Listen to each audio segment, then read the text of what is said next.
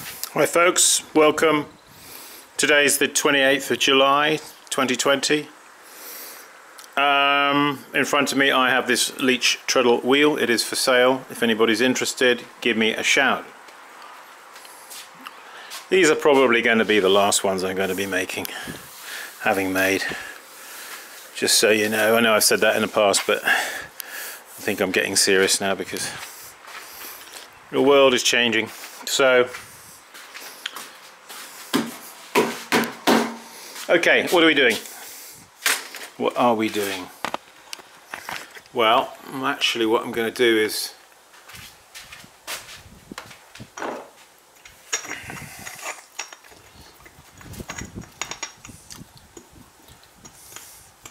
got clay on it. I'm trying to clean it to show you. This is just like a Celadon lidded caddy. Probably thrown, I don't know, maybe around about £1. A lidded form. I'm just going to show you how we do that. How to make one of those. Okay, let's go down to the wheel head. Okay, we'll start something like about there.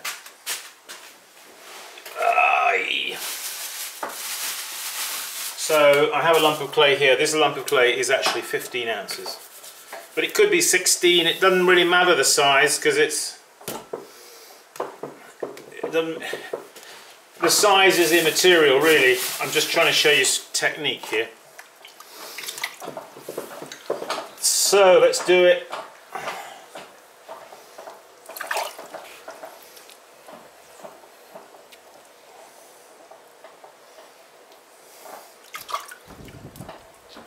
Yeah, if anybody's interested in the wheel, and I have another wheel as well, in a kit form. It's a little cheaper. Kit wheels are 2200. That one, which is finished, will be 2400. Okay, so these are not really trimmed on the base. So they're quite quick and easy to make. And you can make them, you don't have to make them, you can vary the proportions, you know, they haven't got to be exactly that proportion. It could be a little bit fatter and a bit more dumpy, or they could be a little taller, you know. So we're just doing what we usually do, going through the motions and just pulling up basically to start with, a cylindrical form.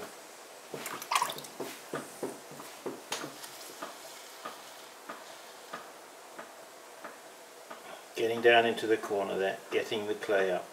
So one of the reasons we go kind of wide initially, and then with each successive lift we reduce that thickness, width I should say, in the base, diameter. It gets reduced, but you want to start wide, and each time you lift you kind of reduce it but lift the clay up. You get the clay then out of the corner, and also keep the form conical in the earlier stages of the making of the pot.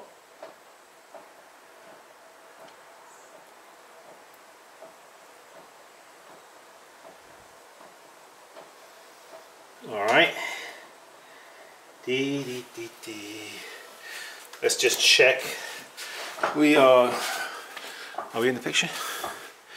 Are we in the picture? Whoa, let's just move it in a little bit.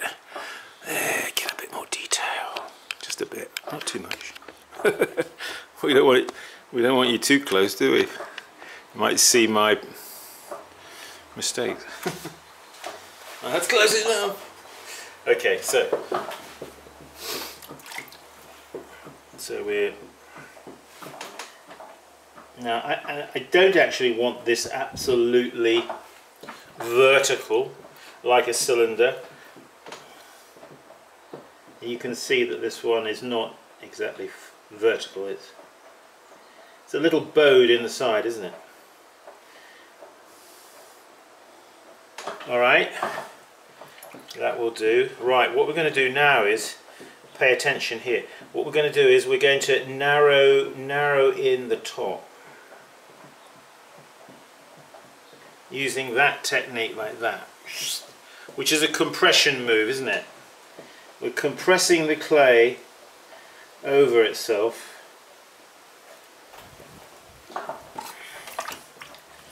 Let's take our throwing stick, we just clean it down the base there, using the angle there of the throwing stick, and now putting it in, removing the clay there, and checking in my rear view mirror over there. Now using my throwing stick up the side at an angle, pushed away from me, about like that. That's what you want.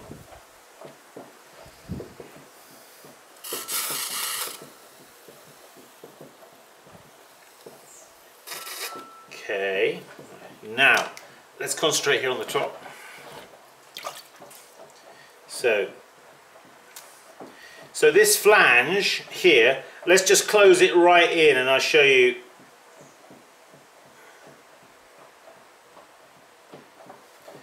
So as you can see there, I've closed that in quite a lot there, using my throwing stick just here. That wasn't clever, I dug that in somehow on the side. Ignore that. That's why I said I didn't want the camera too close.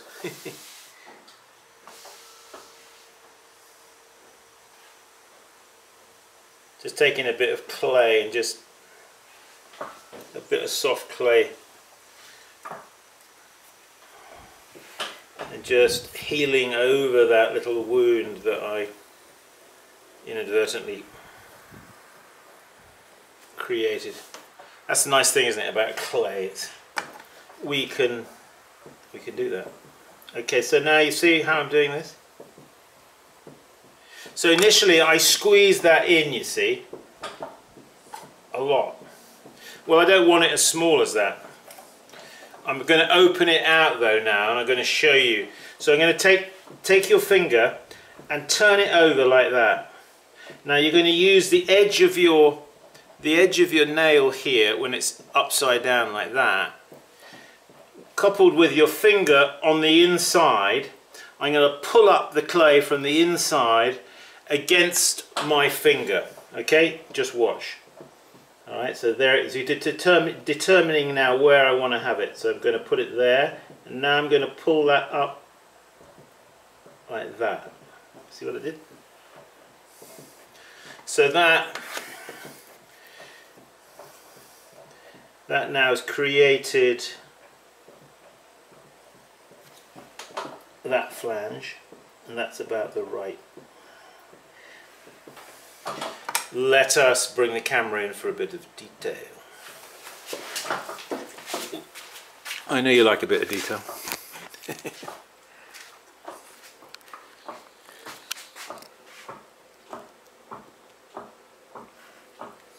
Okay, so the depth of that is probably 3/8 here, the depth of the flange, okay? I think we're looking at about 3/8.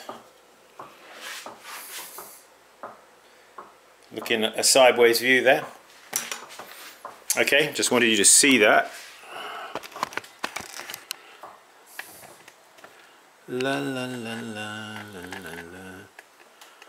Ooh, like that, okay. So, at this stage, I just want to have a look in my mirror and make sure that I've got the sideways profile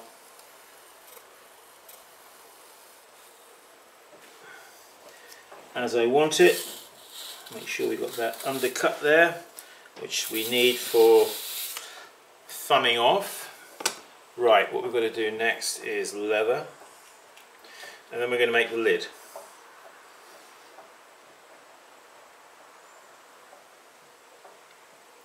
Okay, so when you're doing this, you want the flange, okay, if I can use my hands to demonstrate. You don't want it like that, okay? You don't want them dead straight either. Just have it very, very slightly. I'm exaggerating, not as much as that, but do you see what I mean? That's sort of that.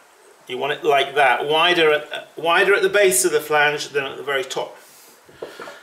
Why is that, Simon? Well, you can get lids if they're tight and they stick, and they're wider here than they are down there. It's just generally a bit better, in my experience.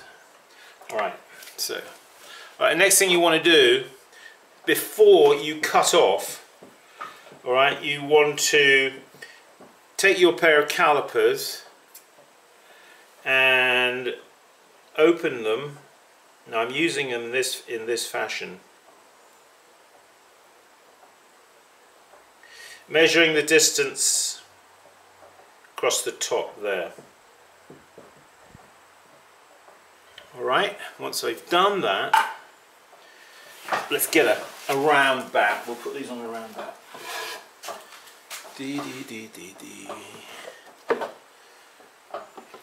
Once we've done that, right, now I think we're ready to cut off. Okay, slow down the wheel. Always have the wheel going around when you're about to cut off. Always use a twisted cut-off wire. Okay, and now we're going to go that. Right, now we can stop the wheel. Clean hands. We're going to palm lift it, okay? Not fingertip lift, palm lift, okay? Why is that? Because you've got a larger contact area with the pot, so you're not going to indent the pot. Okay, right, I'll put him over there. Now, next we're going to make the lid. I'll show you how to do that. A little piece of clay. What do we got? It's going to be, you know, how much clay? That depends on the size of the lid, doesn't it?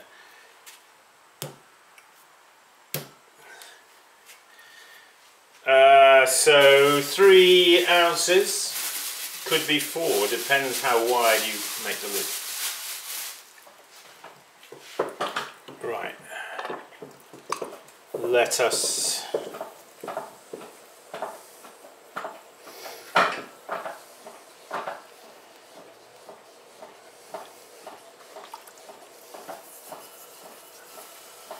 small pieces of clay like this are not particularly easy to center.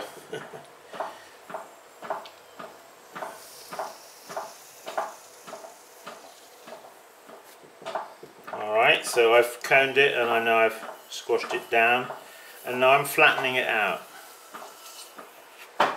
Okay, right, now I'm going to break in. Now remember, don't go down too far so that you have a thin bottom.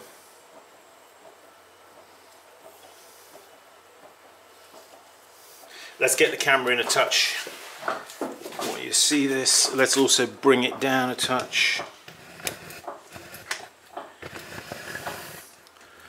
Sorry folks for all this.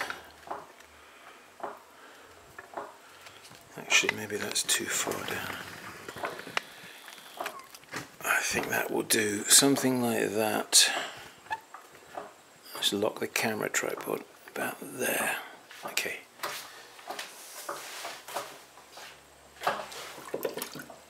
Alright.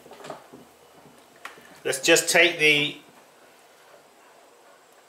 you see we're already gone too wide. That's alright. I can correct that quite easily. I think we were so just inserting this part of the caliper into the mouth here of the the lid, and that is at the moment that's looking good. Alright, I'm just going to use my throwing stick on the outside here. That.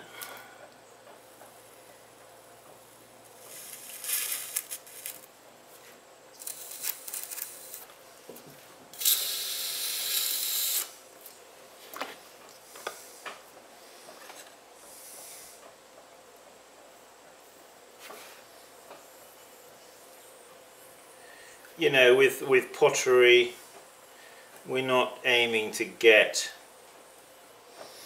an engineering fit lid.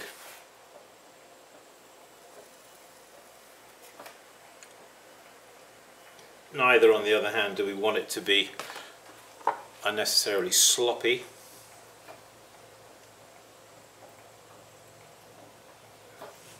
So usually when you make pottery lids like this, there is some fitting up of the lids to do when you come to, yeah, that's about right. Alright. Yeah, when you come to put them together, there's usually always a little bit of fitting up to do. That's normal. Okay.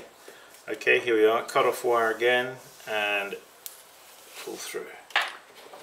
So now, to get this lid off, it is really rather important that you do clean the outside of it here with your throwing stick, because I've got to use my fingertips now to get underneath and lift it and get those fingers walking underneath, you see. And now I can lift it off. I don't want to deform it more than is necessary. Okay folks, there it is. That is the beginnings of, now this one is slightly different, but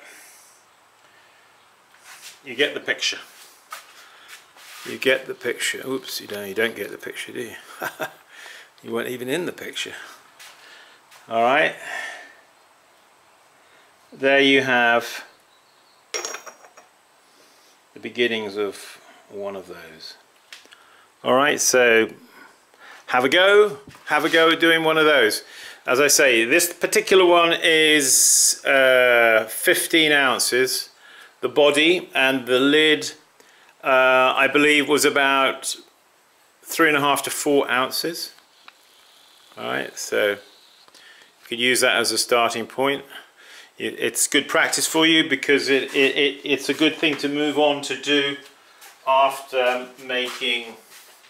learning how to do the cylinder. This is just changing a cylinder and making it into a little lidded caddy with a lid.